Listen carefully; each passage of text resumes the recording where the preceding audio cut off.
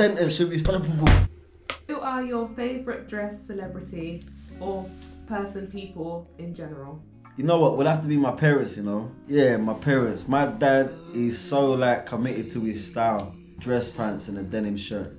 That's him. That's him at the seaside. That's him at the corner shop. That's him at this place and that place. That's him. He's committed to his style. And I never really realized how much I took that in, like growing up as a child, you know? But that's his style. My mom, she wears things that are mismatched.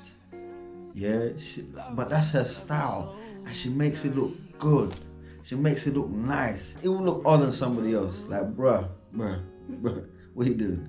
Yeah, maybe I'm biased, but I don't know, like she just makes weird things work. Again, I didn't realize how much I was watching that, learning that. Genuinely, I would say my parents, because my dad is just committed to his style, and my mum, she just makes odd things work. And I think I'm quite a mixture of that.